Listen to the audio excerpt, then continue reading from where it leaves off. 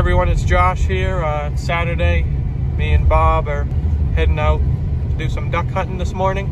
We're on our way there now, so hoping to get set up in a few minutes. Once we arrive, we got a little bit of a drive there. So once we get there, hopefully we'll see something this morning.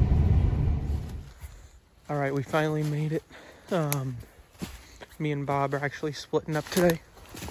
So I'm heading out to my own spot. Bob is going to be setting up probably about 150 yards from me.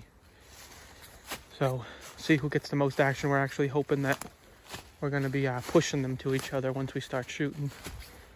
So hopefully we got about 25 minutes until legal. It's very dark out this morning though, so we'll see when we can actually shoot once it gets light.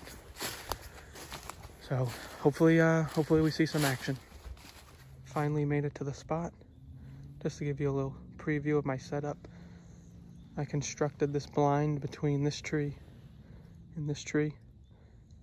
Used some of the natural foliage from the area. Got my milk crate set up here. So we're about to take a sit. I have an angry beaver out here in the water. You can't see, but he's not happy with me smacking his tail.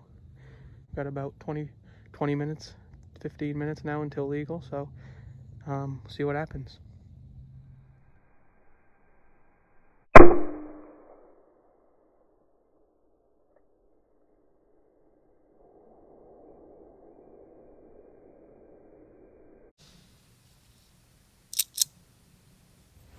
Yo, so just shot that nice Drake Woody. Heading back to the car now. Wasn't as good of a day as we thought.